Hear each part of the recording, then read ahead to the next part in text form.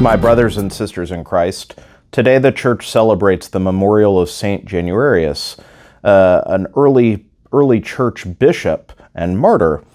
And so the story of his life is not well recorded. There's not a ton of details to it.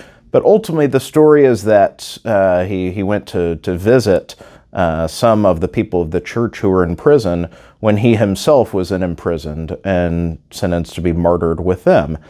And as the story has it, they were fed to the wild beasts in the arena, but the beasts would not touch them. And so eventually they had to just behead Januarius and those being martyred with him. And so the story, we know there's many incredible stories of martyrdom from the early Church. But one of the other great legacies of this particular saint and martyr is that he reminds us of so much that modern man in his arrogance tries to explain the world and creation away without God. God gets elbowed out of the picture, of course, by those who are atheist, but also those often who just want to compartmentalize God out of things. And occasionally in creation, there are those miracles which science cannot explain that remind us of our humility before God. And St. Januarius is the source of one of those. In fact, his blood has been kept since the time of his martyrdom in the 4th century. And his blood is kept in a reliquary in the Basilica in Naples.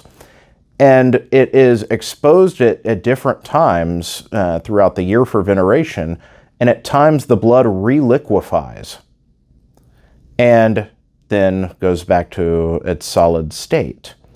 And at times, scientists have been brought in to study, to explain the phenomenon, and are completely stumped. There is no scientific explanation that has been able to be produced for this ongoing. This isn't a one-time miracle. This is something to this present day that continues to happen in Naples when the blood of St. Januarius is exposed for veneration. And so, regardless of one's theories and what they think of this miracle, of which there are many to our present day, and often those are unknown to a lot of the faithful, but that remind us that the mysteries of God are in many ways beyond us. Yes, he has given us great minds and our senses to apprehend creation, the natural world, the things around us, and we're called to use those gifts.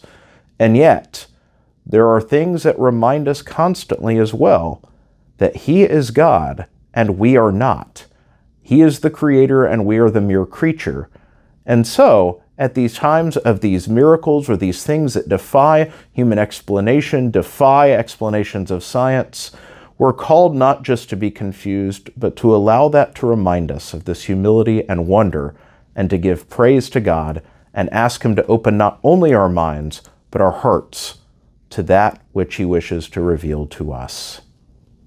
Saint Januarius, pray for us.